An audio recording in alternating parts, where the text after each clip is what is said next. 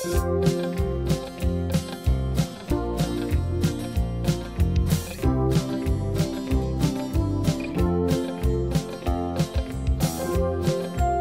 Arnold, my father Harold.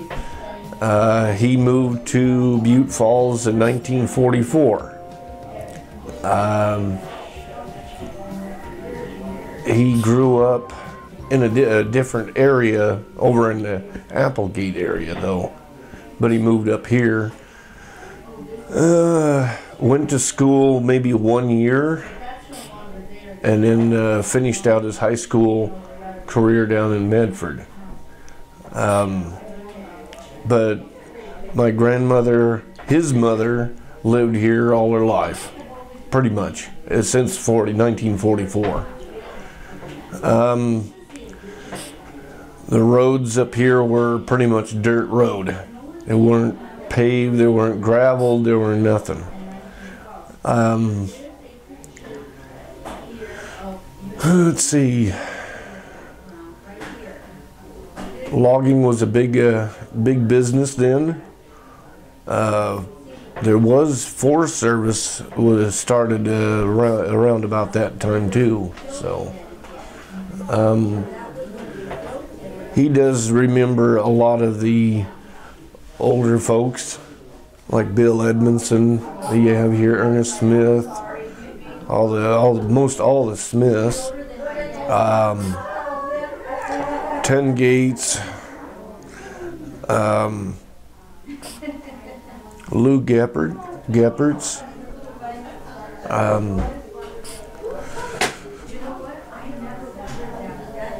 I was born and raised here, so of course in the late 60s. Went to both grade school, high school, graduated, went to college, and then had to move back, so great place to live, just a real tight, knitted community. What was your occupation? Mine? Working in the automotive, cleaning up vehicles. His was in the automotive as an automotive mechanic. For 30 years for Forest Service. I've seen a lot of change over the years. Went from gravel, dirt roads to gravel, and now we got pavements. So it's kind of neat. The life up here, it's more laid back, and the only thing bad about living up here, it's so far to go to town, especially groceries. You have to take you about an hour to get to town, but well, now it take you around 45 minutes to an hour, but back then, yeah, the road went different, completely different. Before the highway was put in, the way you drive now, it came over Obenchain Mountain. And they used to tell everybody you had better get your provisions in before October, because you couldn't get your Model T Ford over the mountain. But does your dad have a story? Yeah. I don't know. Harold, you said you had a story. Do you have a story? Do you have a story? About working for the Forest Service? What story is that? About the Forest Service. About your... Working for the Forest Service. Trail crew. How far back you want to go? Yeah, however far back you want to go. Well, Just go ahead and start. Okay. Well, let's see. I started Forest Service way back in 1954.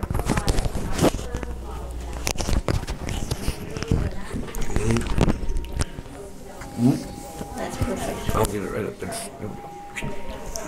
Go ahead. Yeah, I worked from clear up to was about 55. Then I went to Oregon Tech School for learning mechanics course on GI Bill. And then after that, I worked. I had a break from Forest Service, started being a mechanic in Pendleton for about a couple of years. Then I came back here and helped my dad work the mining claim in '58.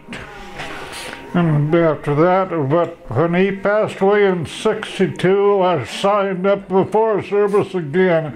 Stayed with him since then, clear up to 1985. And that's about the history of me. Tell me about the mining claim. Huh? Tell about the mining claim. Huh? About the mining claim. Oh, about the mining claim? Well, that was, they first started that in 1915. And I don't know if it's still in the family yet or not. It is? Okay. But that kept us a-going in the 30s. It's out of Joseph. That was it. There was no job anywhere.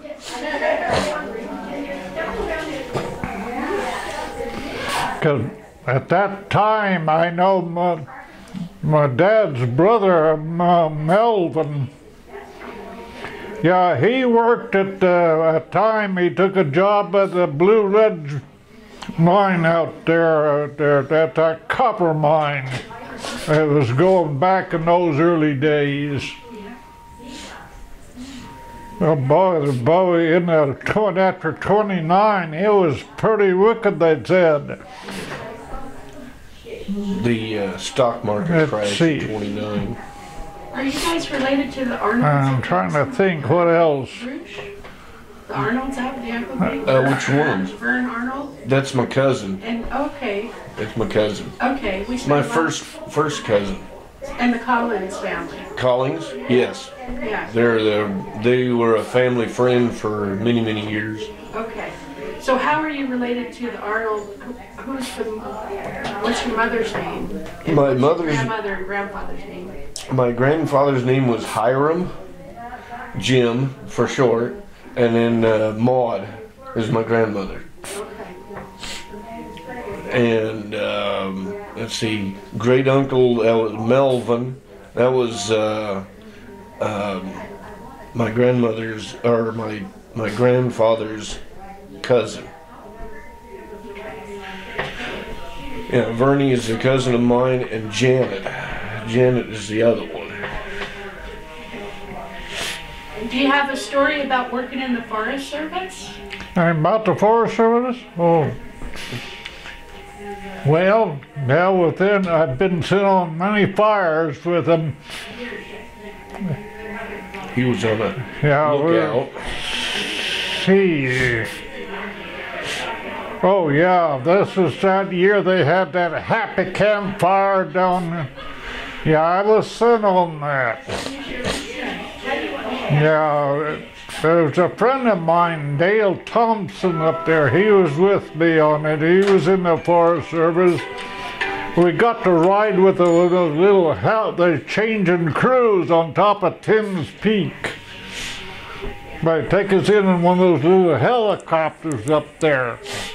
He didn't want to ride on the outside. There's no doors on it, all right? Didn't mind it. He's up there. And the funny part, when they took us off of that, we had to take us off of the helicopter. So when the pilot took off and got out away from the peak a ways, Dale hollered at me, "We're not going very fast." And I pointed the air indicator on him and I says, "Well, I'm doing 125. Well, we're not going down." I was knowing, I pointed the altimeter and the big dial was just a duck. I said, "We're dropping like a rock." And I looked at the pilot, he grinned. I was